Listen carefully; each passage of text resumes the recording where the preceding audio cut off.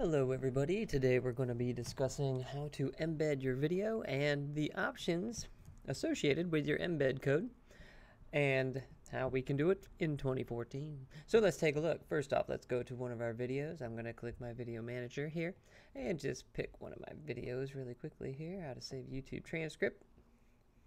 And when we get on the video page, let me click pause here.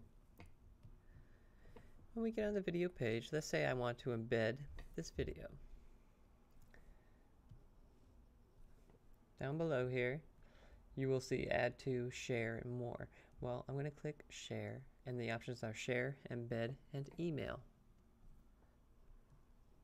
I'm going to choose embed. And it gives me a simple code that I can copy and paste into my website. But if I click show more, I get a preview of this video. I can choose the video size. It will update here in the preview.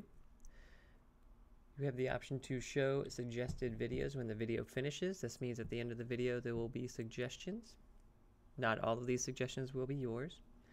You can even choose to turn off the player controls so they won't have any option to pause or change the volume. You can even turn off the video title and the player actions. And then you can enable privacy enhanced mode, which is what? It's easy. Just click this little X here. Right here. Enabling this option means that YouTube won't store information about visitors on your web page unless they play the video. Or you can use the old embed code, which is a different code, but really the original embed code that you get now works fine. So you copy and paste that onto your website, and then the video appears how you want it.